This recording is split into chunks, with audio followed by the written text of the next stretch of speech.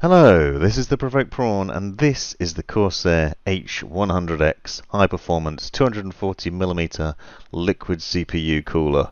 This is an affordable CPU cooler from Corsair that's an all-in-one system that will set you back around £75 or $75 depending on where you are in the world.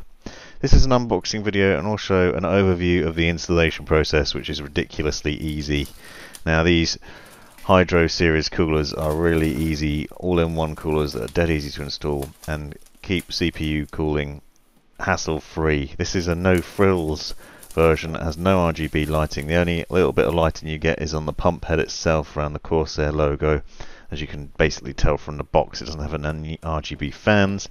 It does come with two 120mm fans, and they are quiet fans, but otherwise, like I said, no frills. It is, however, a solidly built piece of kit, and it comes with a 5-year guarantee, which speaks to the quality of the build. Now, I've been using Corsair's all-in-one coolers for many years, and I really find them excellent, easy to install, hassle-free, and also just really reliable. Never had any problems with them.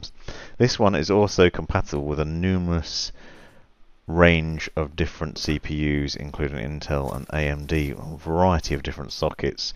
You've got LG A1150, 1151, 1156, 1366, 2011, 2011-3, 2066.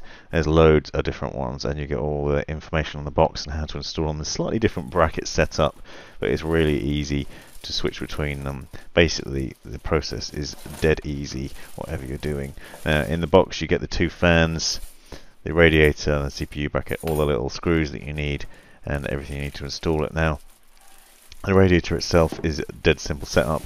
It comes uninstalled, obviously. You need to put the fans on yourself, and Corsair recommends putting the fans in the direction that they'll pull the air into the case and over the radiator to cool it down. So it's an air intake case, so you can set that up that way. You need to work out which direction it's going to sit in your case. That's the other thing, the other consideration. Are you going to top mount it or front mount it? And that's obviously going to depend on your setup and also on your case itself. You can see here the heatsink also has the paste on it already. It has thermal paste on it, so you don't need to worry about the thermal paste, which is excellent. If you're worried about putting too much on or not enough, you don't even need to think about that because it's already done for you, so it's nice and easy to sort out. Here's the different brackets I was talking about. You'll notice this is the Intel bracket. It has two settings on it. The manual tells you which one to put it on. It also has a 3M sticker on the back, so you peel that off and stick it on the back, and then it stays in place while you're screwing the standoff screws in, and I'll show you that in a bit. Now, as I said, you need to put the fans on yourself. That's going to depend on how you're orientating the radiator in your case. In my case, I'm using it in a H500i NZXT case, and I'm front mounting it because it's 240mm, so it fits on the front with the pipes at the top, and then the CPU cooler going obviously on the CPU.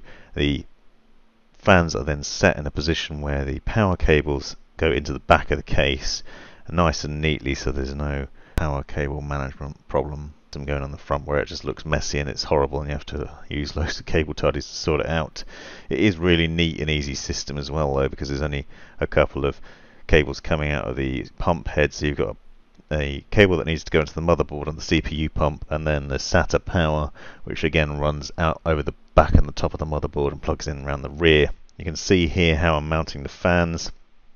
Note the labels facing forward to draw the air in across the cooler.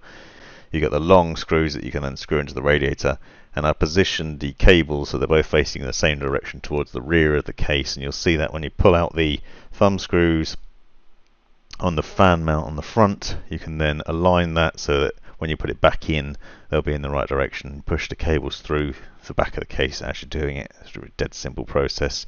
Again, you've got all the screws and the instructions that tell you what screws go where, making it dead easy to mount and put in. It's probably one of the easiest things to do, especially with the thermal paste already applied.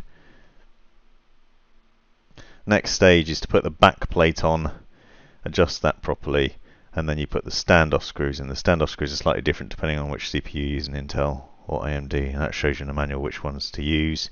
And then thumb screws, put them down. Obviously remember to take the plastic housing off the pump when you're doing that. And then round the back, connect the SATA power, tidy up the cables a bit, and then you're away. You've basically done that bit. Obviously all the rest of the process you need to go through as well. And the end result is a nice looking fan setup and a nice cool CPU that runs fairly quietly and looks awesome. This has been the Provoked Prawn. Hope you like this video. Thanks for watching.